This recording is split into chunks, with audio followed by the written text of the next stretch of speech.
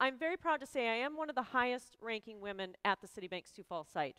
And at any given time, I've been responsible for up to 60 project managers in 3 different global regions, North America, Asia, and Europe.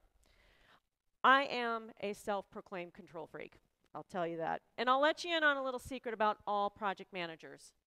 We think we can change the world if all of you just got in line and followed our project plan. If you doubt what I'm saying, just ask my husband in the audience and my daughter. I'm constantly making them project lists and setting up tasks for them. I just don't always get the same level of cooperation from them as I do when I wear my director's hat at work.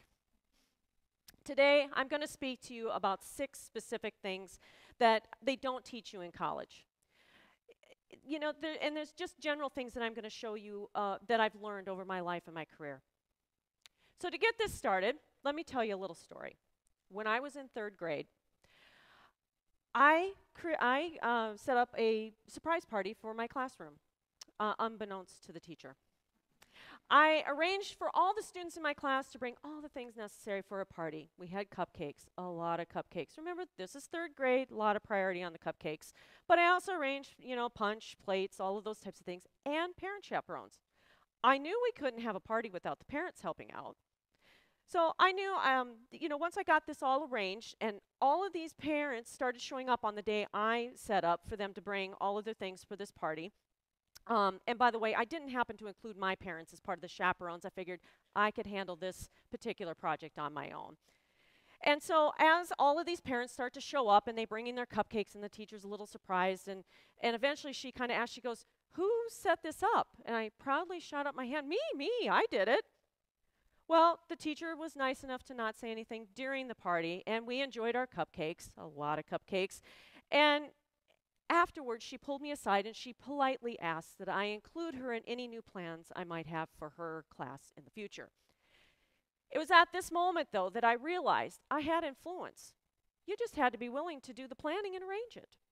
I also learned that you don't necessarily ask for permission. And looking back, asking for forgiveness later and, and then permission when you want to accomplish a task later. Let me tell you another short story. In high school, I ran cross country. I wasn't the best on the team, but I showed up to practice every single day and I worked my butt off. Didn't matter what the weather conditions were, the task that was at hand, and even on those super hot August days, those freezing cold November days, or the days we ran hills for what seemed like forever, I was there encouraging and helping my other teammates get through the practice. I'd serve as their mentor, their motivator, and sometimes their counselor. If we were on a demanding course, I was the one who would I would talk them through it and get them through the practice and get them through the course without them wanting to give up or slow down. I was team captain for 3 of my 4 years of high school. It was during this time that I learned that if you led by example, demonstrated integrity, and truly cared about your teammates, people would respect and follow you. Strong leader doesn't always have the most talent to lead effectively, just the most determination, compassion, and zeal for excellence. I grew up a child as a career Navy chief, and as some people called us, we're military or Navy brats. We moved to a new city or state every few years before we finally landed in Brandon, South Dakota. Moving frequently and experiencing change allowed me to not fear change, but to embrace it, before it allows us to expand our experiences and our friendships. However, when we moved to South Dakota in 5th grade, my 5th grade year, that was my last significant move of my childhood. Okay, you can do the math and figure out I've spent the majority of my life in South Dakota, and I am very proud to call South Dakota my home. I attended USD, but ultimately I ran out of money. I stopped my career path and I entered the workforce, not really knowing what I wanted to do or my direction.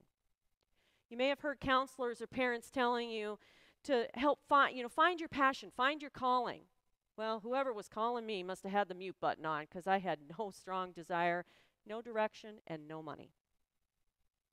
When I left college, I ended up working a minimum wage job, quality checking electrical components on tiny little circuit boards.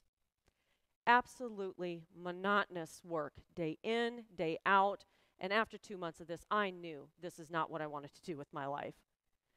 People around me were surviving paycheck to paycheck. and living lives that resembled very sad country songs. I knew, I knew there had to be more than this.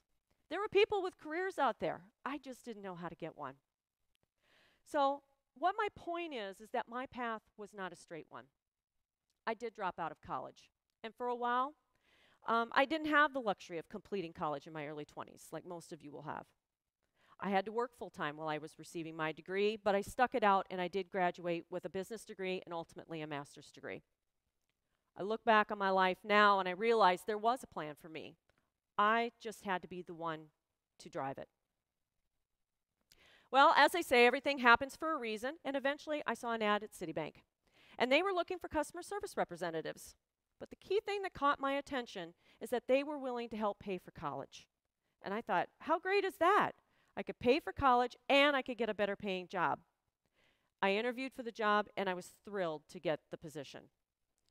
It was funny. Once I started working there, I found that I enjoyed the fast pace and the challenge of constantly improving in the phone center. I was taking calls, and eventually I was volunteering for extra duties. I'd handle mail, different jobs, just to get experience and understand the workings of the different parts of the bank. Eventually, I was talking to my manager and saying, how do I get a job similar to yours? So I finally, at this point in my life, figured out what I liked doing and what I was good at. As I look back on my now almost 30-year career, I've learned a few things, and I'd like to share those with you today. First and foremost, you do not need an Ivy League degree to excel at life. To reinforce my point, take a look at this article that was recently in the newspaper. Harvard's prestigious debate team loses to New York inmates. Interesting, isn't it? A group of New York prisoners who had little to no resources outwit a prestigious Harvard team. This goes to show you that you can do whatever you want with your life. You just got to put your mind to it.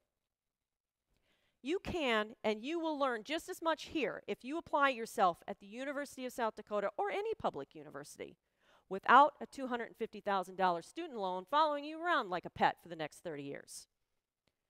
I believe in higher education, and I believe that learning never ends.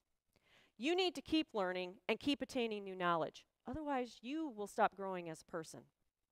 I believe a college degree doesn't guarantee you anything either, no matter if it is from an Ivy League school or USD. You need to earn what you get, and you need to work hard for it. A degree opens the door of opportunity. Whether or not you stay inside, it's up to you.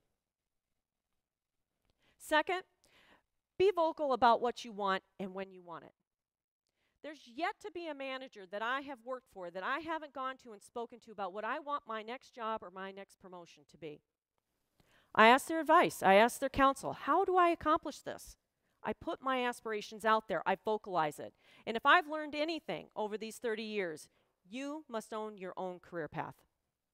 You may not get there without help, but you must own every part of the experience. You're responsible for where you're at today and the direction you're going tomorrow. Now, with that said, you need to be ready for the role that you want. Are you educated on the role? Do you have the appropriate background? Have you taken steps to put yourself in that role? Are you prepared to do that role prior to getting the role officially? You need to be. This brings me to my third item. You need to be prepared to work the job you want and not necessarily the job you have. Do you volunteer for more? Do you do those tough and undesirable tasks that no one else wants to do? Are you reading and keeping up to date on new technology and processes?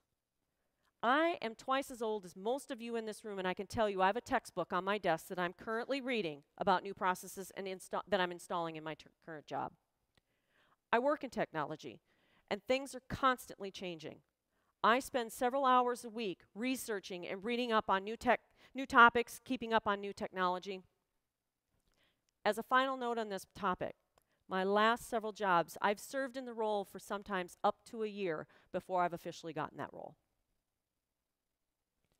Fourth, network, network, network. You might be telling yourself, I don't need to network. I got a good job. I'll just keep applying for different ones. Or, you know, my talent will speak for itself. No, no, no. Your talent's going to speak for itself up to a point. But eventually, you need to speak to people, and I mean really speak to people. I'll tell you this, networking skills are going to serve you better and will be more valuable to you than a 4.0 GPA here at college. Now, I'll be honest with you. Networking is hard for me. It's hard for a lot of people. I struggle to want to get out of my comfort zone and actually go meet people. But when I travel for work, I make it a point and I take the time to get out and see people on the floor and just socialize. When I'm in Asia, I go out for afternoon tea and I let people casually stop by my office just to bring up their latest challenge. Get yourself out there, but don't necessarily focus on just work. Get out into the world. I have found that relationships build the foundation of trust, and whether it's sharing a salad with a counterpart of mine in my Jacksonville, Florida corporate site, or taking my team out in Poland for a celebration dinner, it's important to network. It enhances teamwork. It lays the foundation of trust. I encourage you to all start this in college if you haven't already. Get out and meet people. Join a club or an organization. And as they say, never burn a bridge. You never know when you'll be working with or for that person someday. Fifth, find a mentor and then eventually pay it forward by becoming a mentor. I have been very blessed in my life to have a wonderful set of parents who served as my first mentors. They taught me what it was like to work hard, be honest, and have integrity. As I progressed in life and in my career, I've had a lot of people as unofficial mentors. People I could honestly look at and say, I want to be like you someday. How they acted in a stressful situation, how they maybe took an extra time and helped me through a situation, and just explain things to me. I've also had official mentors. The people that I reach out to occasionally and just touch base with and ask if I can bounce things and ideas off of them. I tell you, I've reached out to some fairly senior folks to be my mentor or to just talk with, and I have never been turned down once. Be respectful of their time, and they will pay it back threefold. Also, be a mentor. Whether it's on your floor, your sorority, your church, your fraternity, get out there and get involved. Sixth, and my final point this evening, develop a work-life balance. All this stuff that I spoke about previously will have no meaning if you don't have balance in your life. Faith, family, health, having a purpose, and my friends, those are my main concerns. Now, I'll be completely honest with you. Keeping those 5 things in balance is hard. And there's sometimes that, I struggle. Everybody struggles to keep them in the forefront of their life. I love what I do, but I know that there's just some days we all struggle. You ask yourself, why do I work this hard? Am I making the right decisions in my life? What I tell everyone is that ultimately you have to hand it over to the higher power in your life and reach out to people if you're struggling. Life is not easy, and it requires work. Nothing worth having is ever easy. So to summarize here tonight, the 6 things they're not going to teach you here at college. You don't need an Ivy League degree. Get out, work hard, get your degree, and then keep learning. Second, be vocal. Control your career. Control the direction that you're going in your life. If you don't take control of it, no one else is going to do it for you. Third, be prepared to do the job you want and not the job you have. Always be looking for opportunities. Look for ways to expand your knowledge inside and outside of your normal role. Fourth, network. Get out and meet people. Become involved. This is going to better serve you than a 4.0 here at school. Fifth, find a mentor, be a mentor. Take advantage of your current situation and the people around you.